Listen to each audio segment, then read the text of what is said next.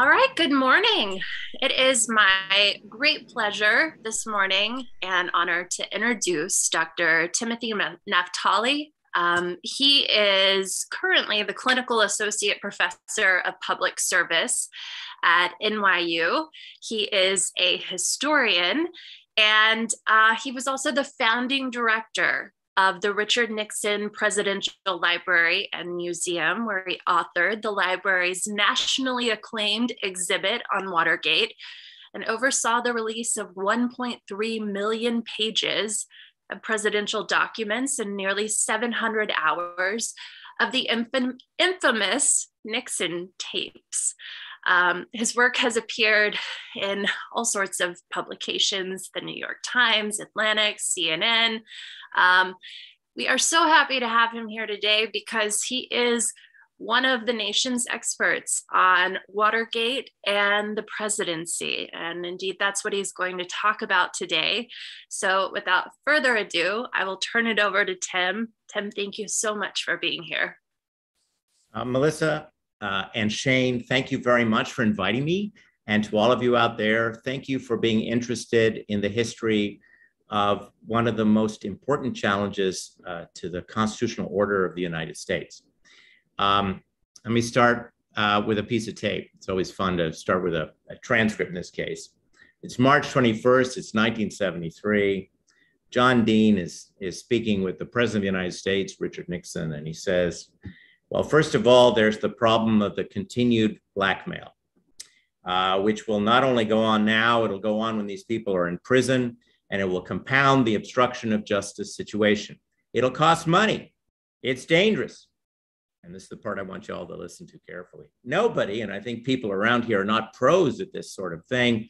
And this is the sort of thing mafia people do, washing money, getting clean money, and things like that. We just don't know about those things because we're not used to, and then Dean laughs, we're not criminals and not used to dealing in that business.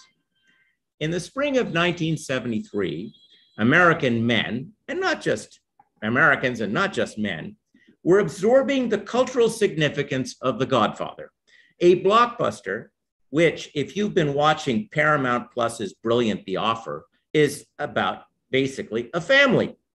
Well, Watergate involved a different crime family, linked not by blood, but by loyalty to one man, Richard Nixon. And one family that was not nearly as efficient as Hollywood's version of a crime family, or arguably the real syndicate of that era. 50 years later, despite extraordinary investigations by the Justice Department, the media, jury, special prosecutor, and Congress, some mysteries remain about elements of the crime that took place at the Watergate complex. And I look forward to learning about what has been unearthed in the last decade about what happened on June 17, 1972. That failed black bag job lies at the heart of the revelation of Richard Nixon's many abuses of power that ultimately brought down his presidency. My contribution today, on the eve of the first public hearings of the January 6th committee, is to consider the significance of Watergate for our understanding of the American presidency. Our experience of the Trump presidency, I believe, underscored key elements of Watergate: the capacity of one individual to abuse the presidency, the importance of impeachment as a check on those abuses, the role of advisors in checking or abetting the presidential id. Those we all know.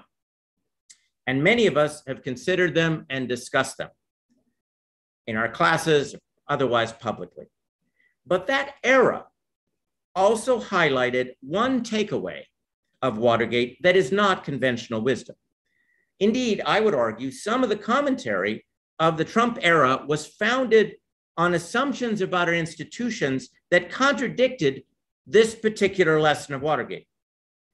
The story many told themselves about Watergate was too optimistic and missed, I would argue, warning signs about vulnerabilities in our democracy. Let me tell you a short story. The Nixon Library's video oral history program was born of a key problem that I faced as director. It was my task to create an accurate Watergate gallery in a hostile environment on a shoestring budget. I figured that technology could help.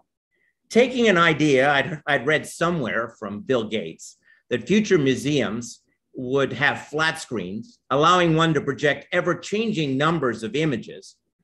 I convinced NARA in the months before I officially came on board in 2006 to buy a bunch of flat screens. I knew how expensive old-fashioned bricks and mortar museum exhibits were, and I knew we didn't have the money for that at the time. I planned to populate these flat screens from a server with excerpts of interviews of Watergate personalities from all sides: the White House, the plumbers, the burglars, the mob, the media, the investigators, the congressional impeachers, and Nixon's congressional defenders. I tried to include the same questions in each interview when we got to Watergate to allow future documentarians and historians an array of answers, an opportunity to compare and contrast how different people in different parts of that story viewed similar issues. Having watched a few Watergate documentaries, I knew that some of the guilty had started to own up publicly on camera about what had happened. Chuck Colson, Bud Krogh, Dwight Chapin, Jeb Magruder, G. Gordon Liddy, though in a number of these cases, it wasn't done apologetically, just to name a few. I knew that conservative members of the library's devoted Orange County community were not about to take my word for what happened in Watergate. They were not going to take the word of a gay, liberal, East Coast Canadian half-Jew. The goal here was find a transmission system by which facts, not interpretation, facts about Watergate could be shared with a population that had been given an alternative reality. And that alternative reality was the Watergate exhibit we were replacing, the Watergate exhibit that had been put up by the private Nixon Library, a Watergate exhibit that described Watergate as a coup, an organized coup by Democrats to reverse the 1972 election. So it was my assumption and hope that the public, the Nixon fans who came to the library to have certain assumptions about Nixon confirmed might be persuaded to take a slightly different view of Watergate if they heard the story from Chuck Colson and Bud Krogh and Alexander Butterfield, as opposed to from historians, particularly those from the East. One of the themes that emerged from these interviews, and this is what I want to highlight, was that the system had worked. A number of those we interviewed, when we came to the question, or I came to the question about the lessons of Watergate, a number of them said the system had worked. Now, for my colleagues and I, who found ourselves becoming experts in Watergate because not only of these interviews, but the huge material, the materials we had at the library, the materials we were able to release while we were there, and obviously the tapes, steeped as we were in the details of the Nixon administration's counteroffensive, my colleagues and I at the library wondered if that conclusion that the system had worked hadn't been too neatly drawn in the wake of Nixon's resignation. In other words, knowing what ultimately happened, did people not sort of project on the whole process a tidiness and an inevitability that when you walk through the events of Watergate actually wasn't there?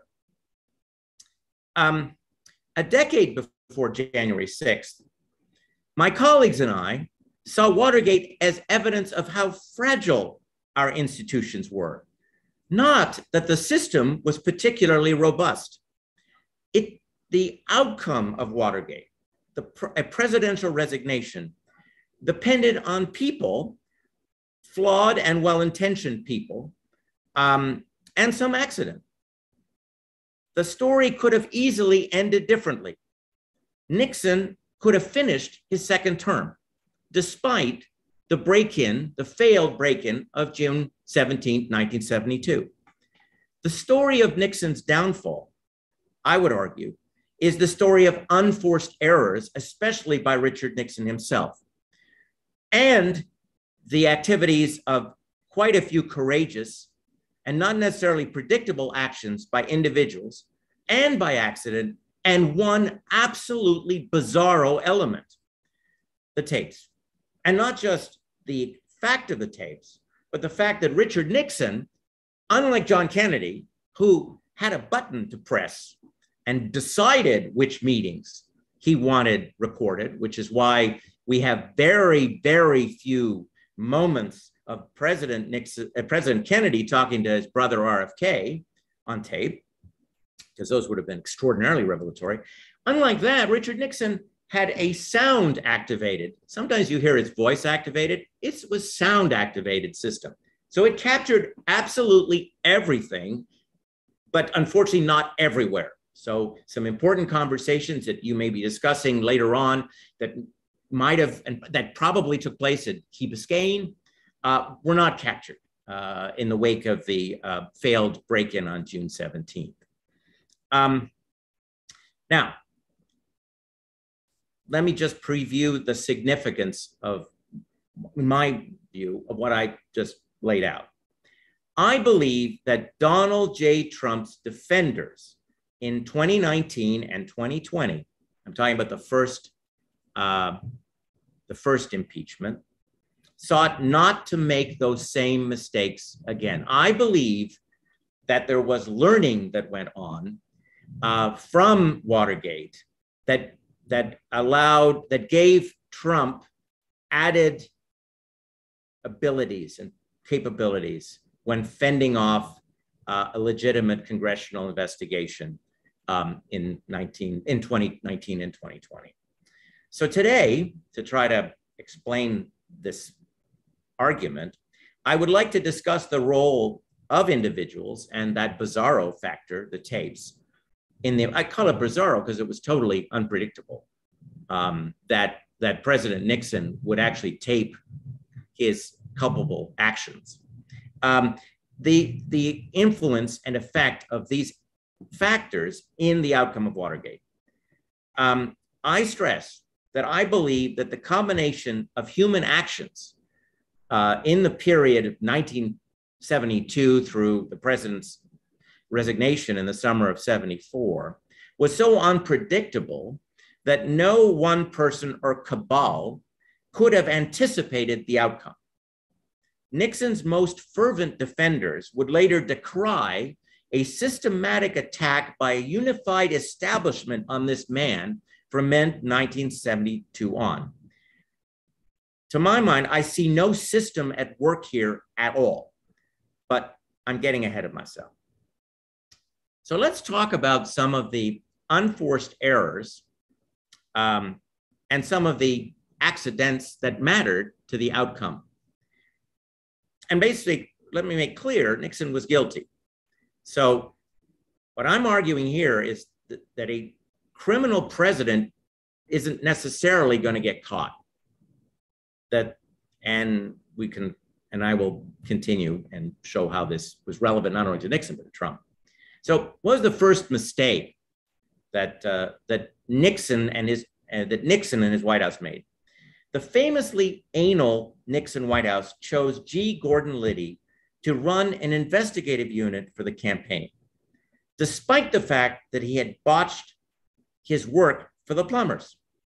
This story remains fascinating and was clarified to some extent by a document, Gordon Strawn's notes of a meeting between Mitchell and Haldeman in late 1971, that had been held up by the struggles between the Nixonians and the US government over the control of documents until the Nixon Library released it in 2008. Many of you, I'm sure, are familiar with that document. In retrospect, the Committee to Re-elect, or CREEP's, hiring of Liddy effectively connected two conspiracies: the plumbers' conspiracy of 1971 against Daniel Ellsberg to whatever mayhem Liddy's crew did in 1972. It was the opposite of the compartmentalization of secret operations that we saw governments engaging in the Cold War. Instead, it linked two potentially presidency-ending crimes in a handful of people. Why was Liddy considered acceptable by John Mitchell and Bob Haldeman? Why did both have a generally positive view of the Plumbers, despite the fact that the break-in at Daniel Ellsberg's psychiatrist in Beverly Hills was viewed by Ehrlichman and the leadership of the White House leadership of the Plumbers, that would be Bud Krogh and David Young, as a fiasco? The selection of Liddy leads to the rehiring of the dopey second-tier wannabe James Bond, E. Howard Hunt. Hunt is a protege of Chuck Colson and has an office at the White House complex with a White House telephone number. Liddy plus Hunt lays the ground for what would be a presidency-ending fiasco. Had the Nixon White House recruited a professional team, we might never have heard of the campaign black bag jobs. Fortunately for American democracy, his chief aides, likely with his background agreement, didn't choose a professional team to engage in wiretapping during the campaign. Think of the black bag jobs in the Cold War done by traditional law enforcement and intelligence services in the United States that we only learned about because of the congressional investigations after Watergate. These were black bag jobs. These were silent entry jobs that the public media didn't know anything about in the 1960s.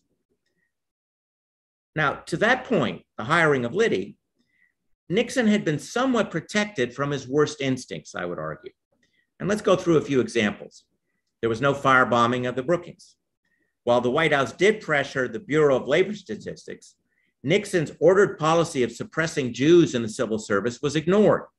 Nixon's order to use the IRS against his enemies was slow-walked to death. Nixon's order to burgle the GOP's headquarters in order to create a distraction after June 17, 1972 was ignored. And Nixon and Haldeman's plan to pick up more war dissenters on trumped-up charges in the summer of 1972 in order to have a grand amnesty, fortunately, was not implemented. But in the hiring of Liddy by and for Crete, with the goal of campaign espionage, Nixon's protection system failed. It remains one of the most important and not predictable turning points in this story. Now, after the burglars were caught at the DNC headquarters, the White House undertook an effort to use the traditional law enforcement and intelligence services they had not employed for their dirty tricks to cover up their dirty tricks. We will hear more about the professionalism and patriotism of Angela Lano and the other FBI special agents on the ground who pushed to figure out why their leadership wasn't allowing them for a time to do all they needed to do to break open the conspiracy.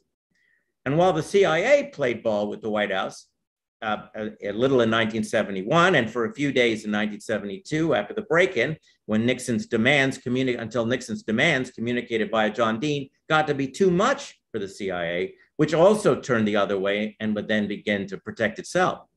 Both the FBI and the CIA had broken domestic law on occasion for previous presidents. In this instance, these institutions largely would not. Nixon and his lieutenants had not counted on that. If you would have asked them, how was the system supposed to work? They would have said, well, these are executive branch agencies that are supposed to protect us, especially when we tell them that there is a national security issue at stake, even though there wasn't. The professionalism of the FBI and the work of the prosecutors led to interviews with Jeb Magruder, forcing Nixon to expose himself by suggesting to Ehrlichman how Magruder might shield the truth. While he didn't suborn perjury directly, he did it indirectly and would have been criminally liable, and he did it via John Ehrlichman. Well, if Nixon hadn't been taping this conversation, it's hard to believe that he would have ever been held responsible for it, but he was taping these conversations. And so this effort at suborning, actually successful effort to suborn perjury, is caught on tape. But despite these mistakes by the White House, the cover-up held up well, as we know, through early 1973. And the cracking of the cover-up didn't happen in a systematic or predictable way.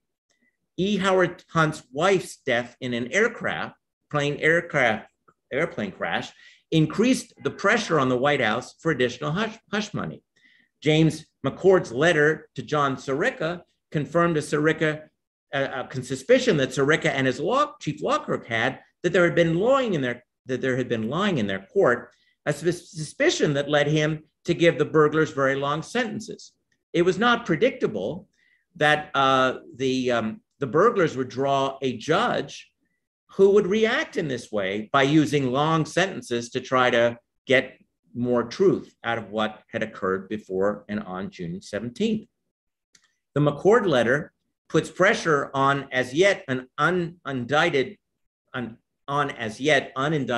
insiders like Dean to find a way out. The Senate Watergate hearings become a model of what congressional hearings can turn up. But it was helped, first of all, by the excellent reporting by Seymour Hersh, Woodward, and Bernstein and Nelson of the Los Angeles Times, though I would say Bernstein and Woodward's reporting is the most important, but it's not the only important reporting of in the fall of 1972. But that alone didn't necessarily lead to the Senate finding details. It did, I think, push the Senate to have these hearings. What helped the Senate was that Richard Nixon waived executive privilege and allowed his lieutenants to testify.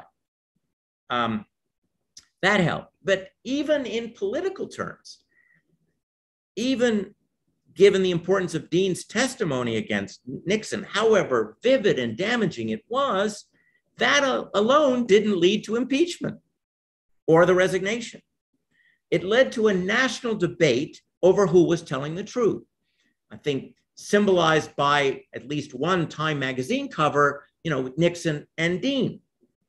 And historically, in those fights, presidents win. The public generally will support a president over what his defenders would describe as a disgruntled former employee. And then came the revelation of the tapes, changing the entire factual landscape in very vivid and political terms of the Watergate scandal. And the tapes, of course, as I've mentioned, their existence was not the product of a system. There was no systematic requirement for the president to tape his conversations. And while previous presidents had taped them, previous presidents had controlled the use of their tapes, whereas Richard Nixon had not. Added to these imponderables and unexpected elements was the fact that a confirmation struggle over Nixon's new Attorney General, Elliot Richardson, led to the unprecedented appointment of the first special prosecutor to investigate a president.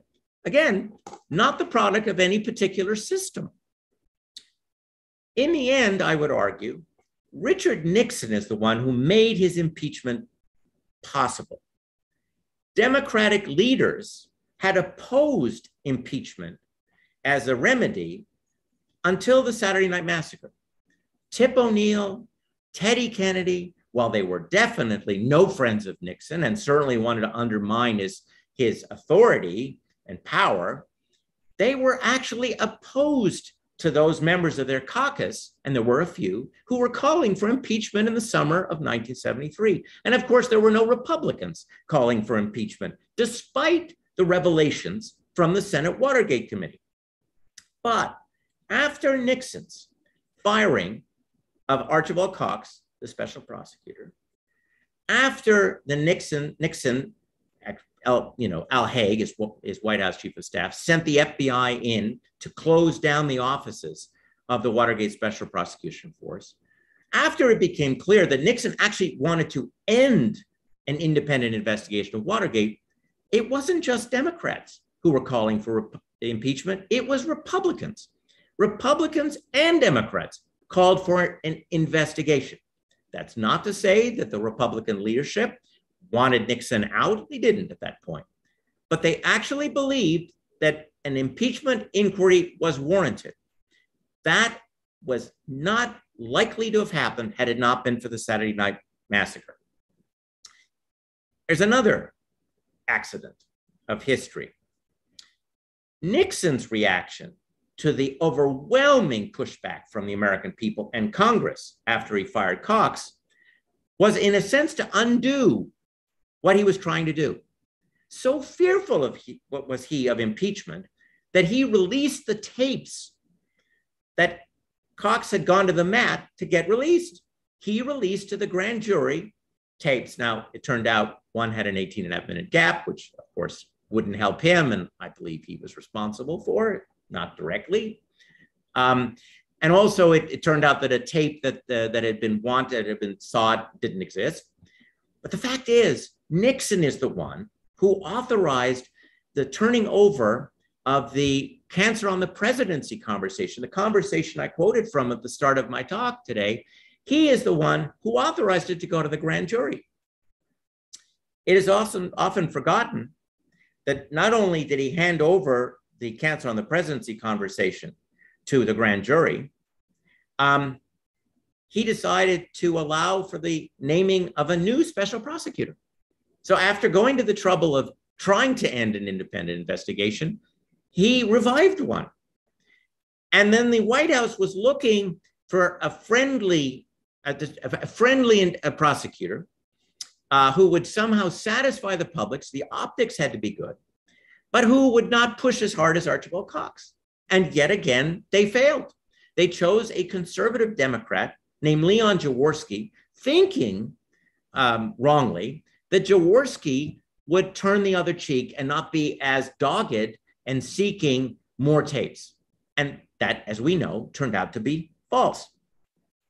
So a careful advocate for Nixon in reviewing this history would conclude that he ultimately made the wrong call.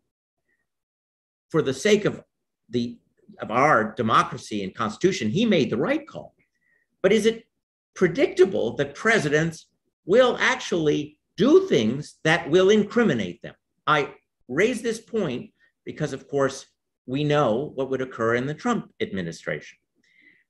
Had Nixon stonewalled completely, the grand jury would never have heard Dean's cancer on the presidency conversation with Nixon, which was very, very influential in convincing John Sirica and his chief law clerk that Nixon himself was guilty. They knew they'd been lying in the courtroom, but this convinced them that Nixon was the architect. If not the architect, was certainly witting of the conspiracy. This convinced the grand jury that Nixon was a co-conspirator. And I think it's very important, this would convince Leon Jaworski, because Jaworski would be able to hear this and he would conclude that Nixon was guilty and had to leave office. So time and again, fortunately, Nixon made decisions that tightened the noose around the neck of his presidency. Now, why did he do that? Well, Nixon believed or wanted actually to be viewed as a defender of American traditional institutions, even though he was more than prepared secretly to undermine institutions to advance his own political objectives, personal political objectives. He wanted the optics and the reputation of supporting the American Constitution and constitutional institutions. So it was his desire not to fully assist his impeachers, but to look as if he was complying. That was so important to him. And in that era, his defenders in Congress wanted to be able to say to the American people that the president was complying. It gives you a sense of that political environment.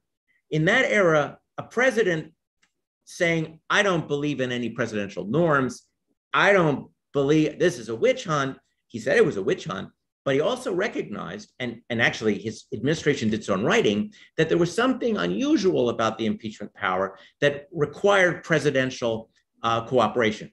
This is a standard that was set by George Washington in the 1790s. George Washington, there was material requested from George Washington. George Washington said, look, the House can request this material. It was foreign policy material. The House could request this material, and I would have to comply if it had to do with an impeachment. But you don't have a real responsibility in foreign policy, and I don't have a constitutional responsibility to hand anything over. So it was Washington who set the standard that when the House demands something in an impeachment inquiry, the president can't deliver a blanket no.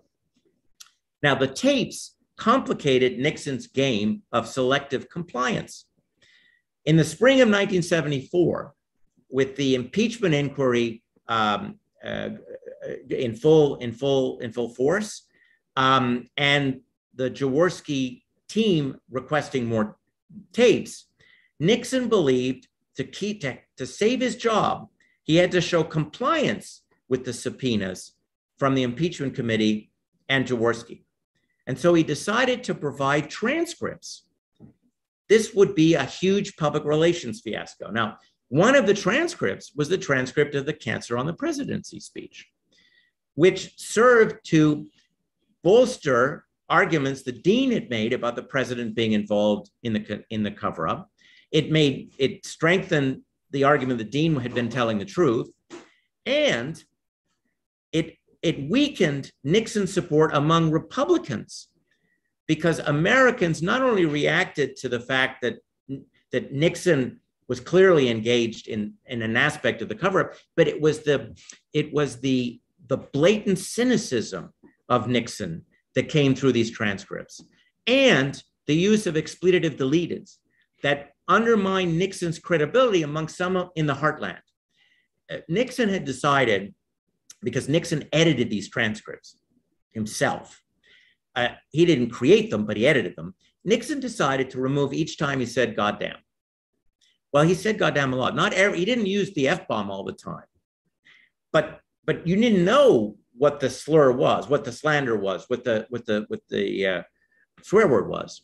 So it looked like Nixon was swearing all the time. And actually, given the political climate of that time and the expectations of the presidency of 1974, that actually undermined his credibility. That was an unforced error. There was a debate in his White House over whether to do this. There were a number of people who said to Nixon, do not release these transcripts.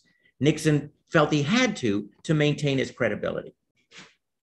The system worked in one sense, in that enough members of Congress were willing to act like jurors to give the outcome a strong flavor of bipartisanship.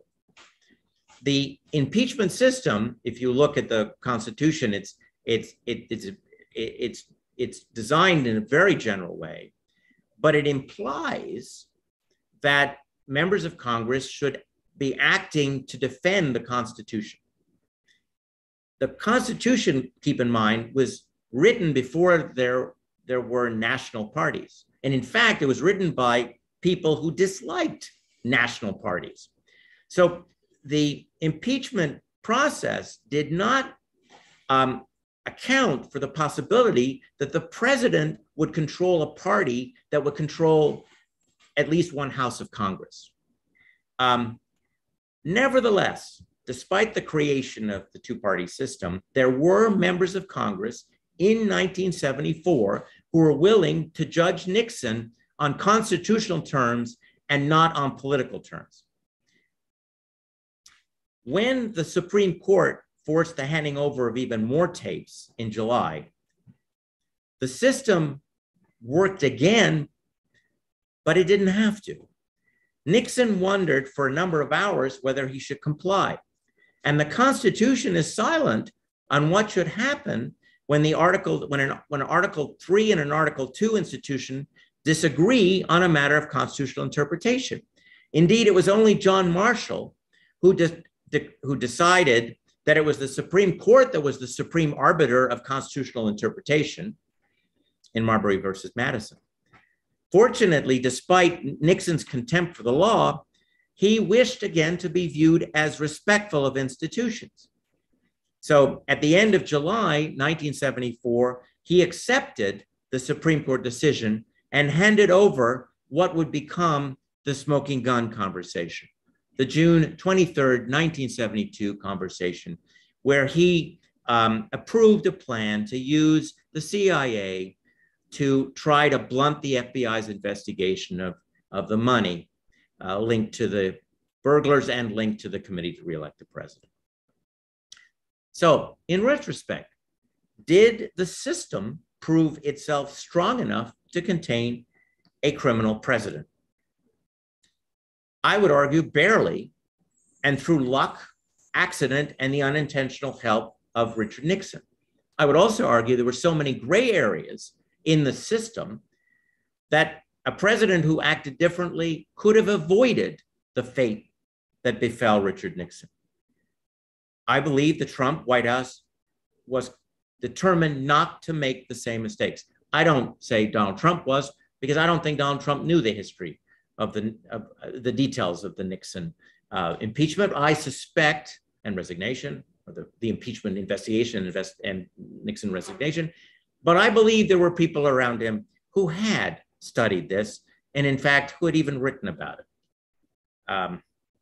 40 years later, men who were young in the time of Watergate tested the hypothesis that Nixon could have survived 1973-74 politically had he stonewalled everything. Trump's people opted to test the norm that impeachments required some presidential cooperation. It was based on something Washington said. There was no law or constitutional requirement for it. It turned out that that risk worked out. Half of the American people, about half, and all of the president's party in Congress agreed that it was not an impeachable offense to stonewall an impeachment inquiry. Senator Mitt Romney did care about the president's actions, but he actually voted no on the article about this unprecedented contempt of the impeachment process. Trump's allies also, I believe, created a barrier to his firing Mueller. I believe that they recognized the role that the Saturday Night Massacre had played in changing the politics of the situation in 1973. And if they'd look carefully at the record, they'd see that there was no serious effort to impeach Richard Nixon until he fired the one independent investigation of his conduct, which the public knew about. I think that this was behind the very strenuous effort to prevent Trump from doing what he wanted to do, which was to get rid of Mueller. Nixon's protectors tried to stop him from firing Cox.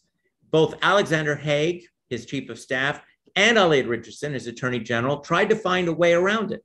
Nixon had wanted to fire Cox from the beginning of October 1973. It had nothing to do with the Yom Kippur War. That was just an excuse, a very useful excuse. No, from the beginning, and they stopped it the first time. But in the end, they couldn't stop him. And of course, Congress in our era failed. Congress did not have those, with one exception, who were willing to take a constitutional role as a juror as opposed to a political role as a partisan.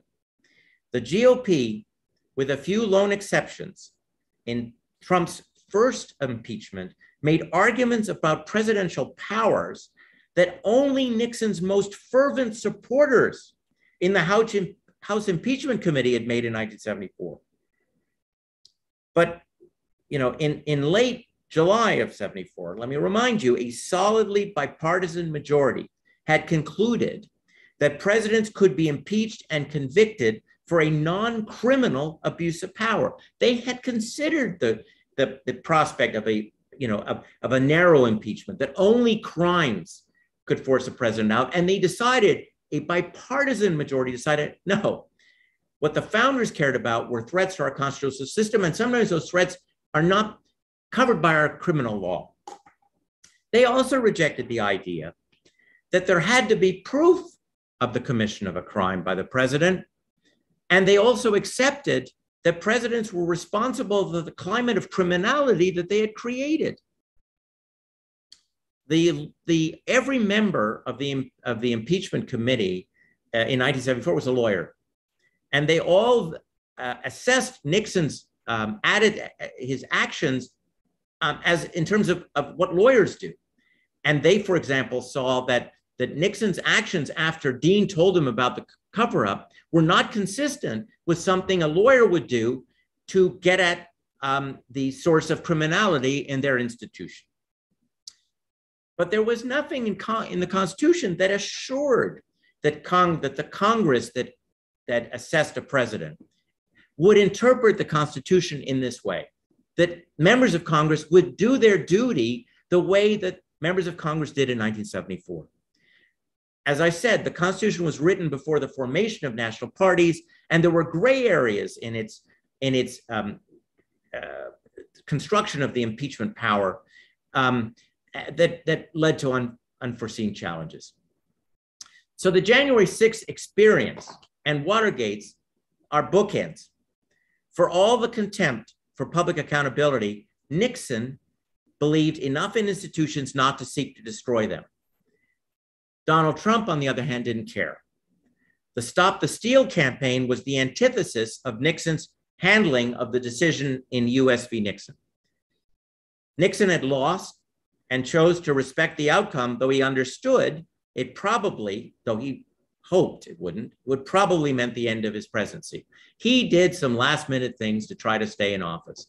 He shared transcripts of the smoking gun conversation with his closest allies, hoping they could help him find a way to survive. He tried to get the support of Southern Democrats. Nixon's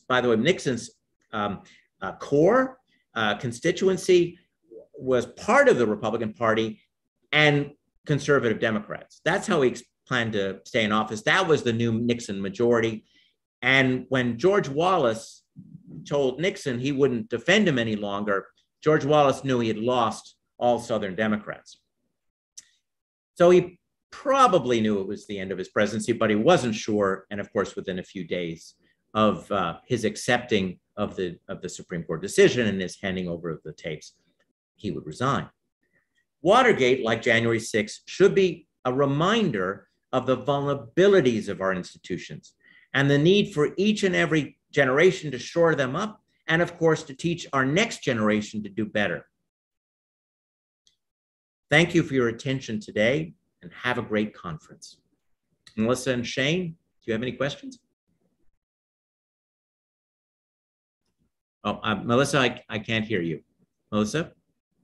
Thank you. Thank you so much for that, Tim.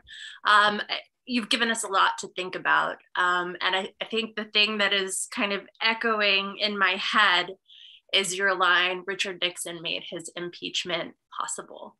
I wanted to ask you, when we're thinking about the Constitution and we're thinking about Watergate and the presidency, is Watergate a story of the presidency, or is it more a story of what the American public will allow the presidency to do? How do you see that? It's a great question. Can I say it's both? And can I add that it's also the story of Congress and of the media? I wanted to underscore today the unintended, unexpected, unpredictable elements of this story, which is why it's so complex. If Agatha Christie had been writing it, she would have had some, I love Agatha Christie. She would have had some red herrings, but there would have been a flow through line that'd be a lot clearer than the actual sort of TikTok of events in Watergate. So I do believe that there is an element of what the American people will allow in this story. And that's why I mentioned political culture a few times. There has been a change in what Americans are willing to permit their presidents to do. Americans, for example, heard some rough language in the 2016 election, and Republicans nominated Trump and the American people elected Trump. And in 1974, Nixon's expletive, deleted, undermined. And when I say undermine, we know this from public opinion polls. We can see what happened to his public opinion. Undermine his support among the American people. And he'd already lost support among Democrats. So we're talking about his support among Republicans. So American political culture has changed. There were diehard Nixon fans to the end. And a number of the Republicans who voted to impeach Nixon had a tough time back home. Actually, one would lose his job. Others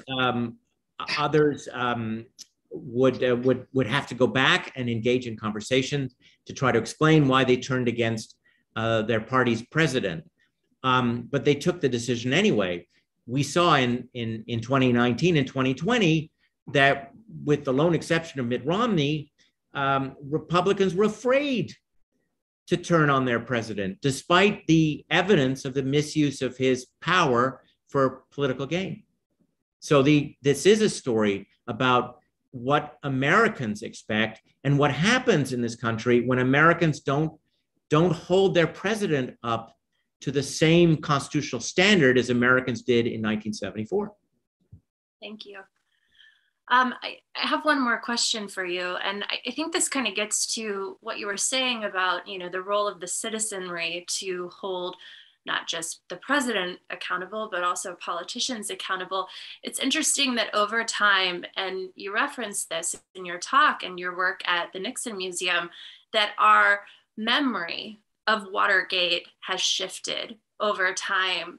Can you maybe tell us a little bit more about how you've observed our memory of Watergate shifting in your experience in the roles that you've played? Well, I would just say that there were efforts to make direct comparisons between the Trump period and Watergate, and a number of them just they didn't fit because of the difference in the political climate. Because of the existence of tapes in the case of Richard Nixon, and because I'm talking about the first impeachment. The second impeachment is a very different story. First of all, it happened in public. There was a bipartisan majority. It wasn't a super majority, but there's a bipartisan majority that sought to remove him in the Senate. So it's a different story. And presidential compliance, wasn't as important, because there wasn't much time for an investigation, and the information you needed was out there. We all saw it January 6th and in the days leading up to January 6th. But the first impeachment is different. And the fact that there weren't tapes meant it was possible to make these arguments about, what is the president responsible for? He should not be held responsible for what other people did, that were made by Nixon's fervent defenders. And that meant that the factual environment was different. The fact that we weren't also working from one basic set of facts. One of the things the impeachment inquiry did in 1973 and 74, mainly in 74, was they created one body of facts that every member of the committee had to hear. And it was very boring. I mean, they actually had to listen to volumes being read to them in camera, detail after detail. But the point was, the committee staff, which, by the way, was not divided into a majority staff and a minority staff, they had one staff. The staff wanted every member of the committee to be able to say they heard everything, and not to say, well, the Democrats heard that, I didn't hear this. Well, of course, as we know, in 2019, 2020, there were various pools of facts, and the president did not allow members of his administration to testify. So you didn't have the possibility of a Dean or Alexander Butterfield testimonies. And so in a sense, the American people were not working from the same body of facts, which meant that there was no real opportunity to persuade people to change their mind about Trump. People changed their minds about Nixon. Again, I'm not talking about Democrats. I'm talking about Southern Democrats, actually, in this instance. I'm talking about independents, and I'm talking about some Republicans. This didn't happen in the first impeachment. it's partly it's largely due, I think, to the climate we're in, and also to the fact that the Democrats made a decision to rush the first impeachment and not to try to push their subpoena power. That's worth a debate. Trump probably would have survived anyway, but there were some very, very harmful arguments that were made by his defenders, which really, which I hope were not accepted by the American people. The idea that you have to commit a crime if you're a president to be removed, I mean, you don't want presidents to commit crimes, of course, but they can do a lot of damage without committing a crime to our Constitution. And the fact that Congress didn't feel that it had an institutional Article I responsibility to get documents, that despite the fact that it was a president from their party, they still needed to support the history of constitutional congressional power. That was very dangerous for the system. It was the first impeachment very much weakened impeachment as a check on presidential authority.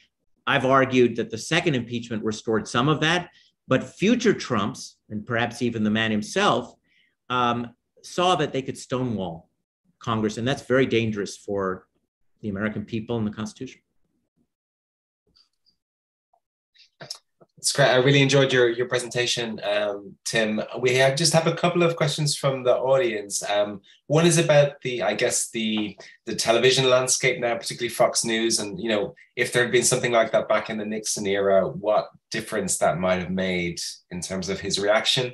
And it seems to me a question of personality as well. Nixon kind of craved the respect of the institutions and of the newspaper press, as well as the broadcasters. Whereas, bolstered by something like Fox News behind him, what difference might it have made to him as a character?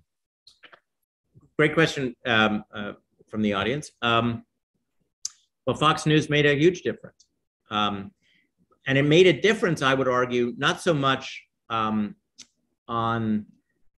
the public nationally, but it made it difficult for Republicans individually to go and do their constitutional duty, because Fox News could focus on them and say, why is this particular member of the House or this particular member of the Senate doing that? And we're seeing it now with the January 6th committee.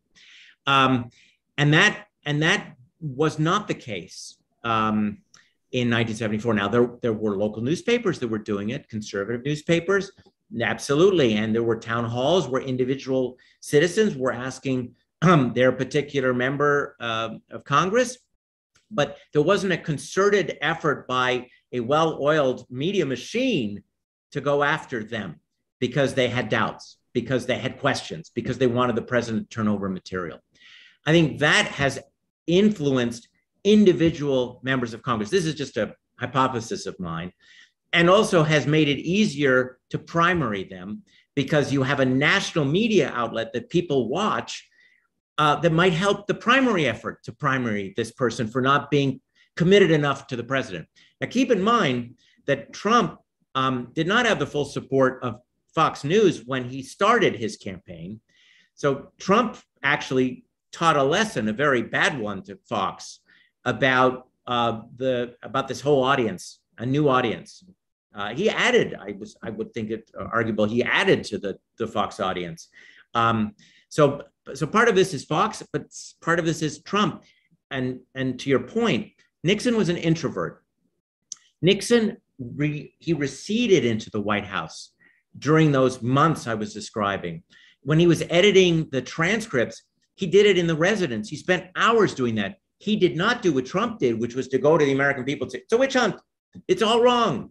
And to get his followers excited. His followers saw him as a defensive man. This fed, I think, a sense of his guilt. And it also undermined the willingness of members of Congress to defend him. There's another very important part of the story, and I've gone along, but given our nature of politics today, Richard Nixon didn't have coattails. In the 1972 election, he wins a huge landslide, but Congress is still in the hands of Democrats. Republican, and I did a piece, and I looked at, this was after I left the Nixon Library, but I looked at a congressional diary of a Republican, and Republicans resented the fact that Nixon didn't fight hard enough for them. And this is very different from Trump. Trump actually had brought people into Congress, like Tommy, the bunch of members of Congress that were Trumpists. He had actually gone out and supported them. He had campaigned for them. They had won. Nixon didn't. He had some loyalists in Congress, but nothing like Trump.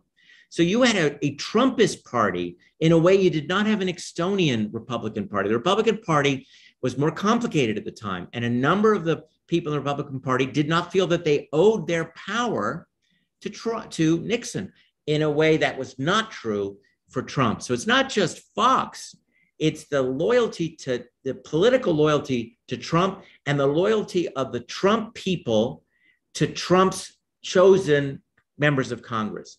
That was something quite different from the political landscape of 1974. Wow, great. Thank you. Just two other quick questions. I'll just ask a question. Well, another one here, actually. A question about a tape. On April 4th, Gordon Strachan wrote Haldeman that Liddy's intelligence plan had been approved with a $300,000 budget. This is a question from David Kaiser. And also that Mitchell was coming to the White House that day or the next to talk to Haldeman and Nixon. Has a tape of that meeting been released? Well, every tape from that period has been reviewed and released. So the Nixon Library completed its complete review of the Nixon tapes in 2013. I'd left in 2011, but I know the team and they were working really hard. The abuse of power tapes, the one that Stanley did such a great job of compiling, those abuse of power segments by congressional action had to come out first. And they came out at the end of the 1990s. Stanley Cutler's abuse of power contains them. So any conversation regarding Watergate would have been reviewed for early release before the chronological release. And the chronological release was in 2013. I can't, my own mind can't think about what particular, it doesn't ring a bell, that particular conversation, but they've all been reviewed and released. And anything about Watergate by law had to be released, couldn't be withheld. So I would just invite David and others to contact the Nixon Library. In fact, ask for there's a tape finding aid, which is really helpful and it's free and you can just ask for it and you can double check. By the way, I want to underscore a very important document. There is the document David just referenced, but there's another document that I think is highly interesting. It's from the same day, but it's the notes that Strachan took for himself. Strachan had an interesting note-taking system. It was an action item system, and what he would do is he would record what had been told to him, and then he would then note that he had shared it. And he noted after the conversation with Magruder that Magruder told him that 2 operations had been approved, not 4. Now, the fact that Magruder was that granular and saying operations means that Strachan understood that Mitchell had a menu of options and had chosen 2. Now, if you know that there are 2 operations, you probably know what they are. And if Strachan knew what they were, then Haldeman knew what they were, because Strachan is just, he is an intermediary for Haldeman. So what were those 2 operations? What did Haldeman know in April? And we also know from a Strachan note, and these are all available and they're online. We know from, I guess it's April 14th. I apologize. I think it's the 14th. This is when we know that from a note that Haldeman tells Strachan to call Magruder to say, switch Liddy's capacity from Muskie to McGovern. Well, okay, Haldeman knows that there's a capacity. Haldeman probably knows that there are 2 operations that have been approved. Haldeman knows there's the amount of money that's been approved. So Haldeman must have known what this entailed. I'm just saying, I'm using a lot of must-haves because I'm speculating. But if those of us who are on this Zoom now have studied the presidency of Nixon, and we know that it was tightly controlled by Haldeman. And it was tightly controlled by Haldeman because Nixon wanted it to be tightly controlled. And the general strategic approach was set by Nixon in conversations with Haldeman, even if Nixon didn't get involved in the tactical decisions. So I would just like to highlight those 2 particular documents, in addition to the one that David mentioned. Great, yeah, because David's actually presenting tomorrow very much with that thesis that Haldeman knew a lot more than he's thought to have. Just a couple of more questions. One from Jefferson Morley, which ties in with what we were talking about yesterday, Tim, about the second Martinez DVD. And so Jeff's actual question is, what do you recall about the conversation and what was so sensitive about it? I mean, you may be not at liberty to discuss it if it's still classified, but there's a related question about national security reviews and anything that's been redacted or bleeped out before. Do things open up with a second review in your experience, or is it kind of lost to history, those national security details? So two questions merged there. Well, first of all, I'm really surprised that second disc isn't available. It's been 11 years since I was at the National Archives. It's been, I think, 14 years since I did that interview. I have no idea why.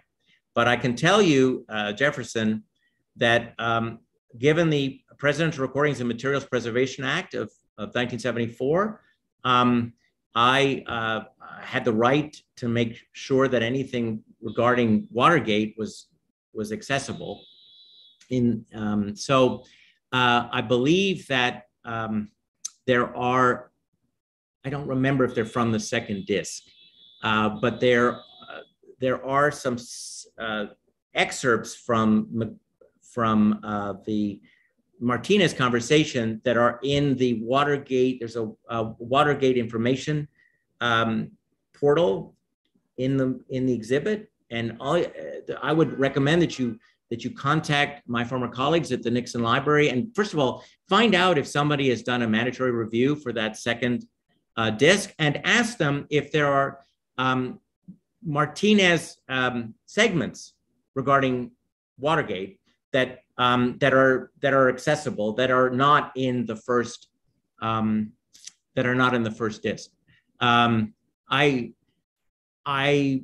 got out as much as I could before I left the office, and I hope that with a mandatory review, that all of that interview would come out, and I left confident that what was necessary. I left confident that there was no part of the story, significant part of the story, that this abuse of power story, that was missing. But I really preferred for the entire desk to be released. So the entire interview to be released. So I'm very hopeful. I'm not involved in the process, but I just hope that you will just ask and have it reviewed. And I'm hopeful that if it's reviewed, it's going to be released. I'm disappointed to see a number of those interviews are still being processed. I don't understand, but I also am not going to be critical because I know how understaffed the National Archives is. And I know that the Presidential Library System, if some of you have seen a recent article that I wrote, the Presidential Library System, unfortunately, is under a lot of pressure from the top at NARA, and needs more resources, needs more support, which I hope it will get. Yeah, great.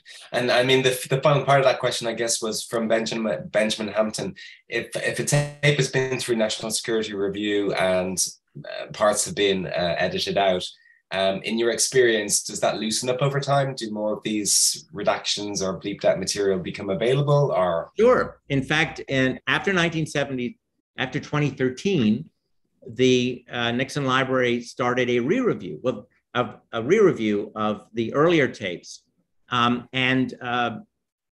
You will note, if you go and look at the new versions, that a lot of the national security material has now been restored to the tape. So, but I haven't listened to all of the new ones. I did write a piece, some of you may have seen, about some comments that Ronald Reagan made. That was a privacy review. That was not been redacted for national security reasons. But those tapes do include more national security material. So don't worry about things being lost to history. First of all, the tapes, with the exception of 18 and a half minutes, are intact. I mean, the sound is intact, and the US government will have it forever. And my hope is that we'll see over time that the percentage of closed material will disappear too. And I would have you say, take a look at what percentage it hasn't been released. I want as much as, I mean, I did then, and I still do as a scholar now, want as much open as possible, but we're fortunately not talking about a huge percentage. I can't remember what it is. Anyway, it's not a huge percentage. It's still too much, but they're moving in the right direction. And I am quite hopeful that it will continue to move in the right direction. But keep pressing on the archives. I mean, the point is, you have a right to ask and to fill out a formal request, and they have an obligation to respond. So please do. And if if there are tapes that you would like to see re-reviewed, David, if you find from April of 1972 that there is a gap, not a gap in the tape, but that there's something that should have been released, you think, or you're concerned about something, ask for that tape to be reviewed, because the National Archives is doing that right now. Okay, well, thanks very much. I mean, I think we've gone 10 minutes over, which shows the engagement with your talk. So thanks, I really, really enjoyed it. Melissa, do you have just Absolutely. Tim, thank you for being here. I think, it's so salient to have you speaking today of all days, and to just share your expertise and your knowledge about the presidency and helping us to put all of this into perspective. So thank you. Melissa and Shane and all of you out there, thank you for taking the time to listen, and good luck with the conference. I'm sure you'll be adding to the public record, and the mysteries continue and the work continues. Thank you. Thanks very much. So thanks, Tim, and thanks to our audience. We're back at 2 o'clock Eastern with our next panel, investigating the Watergate break-in. So I hope you'll rejoin us then.